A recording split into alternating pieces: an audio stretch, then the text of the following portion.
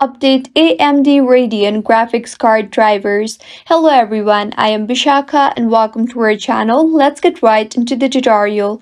In order to update AMD Radeon graphics card drivers, open your preferred browser first and in the search bar, search for amd.com/en/support. You will be led to the official webpage of AMD. You will see the option for download there, so tap on the download option for whichever device that is suitable for you. You can choose from Windows 10 or 11 drivers and Linux drivers.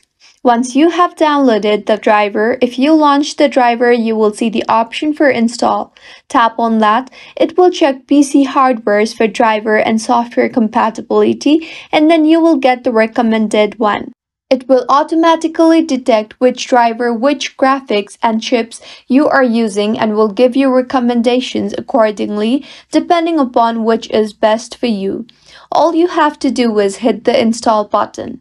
If you find this tutorial helpful, do subscribe to our channel. Thank you for staying with us until the end.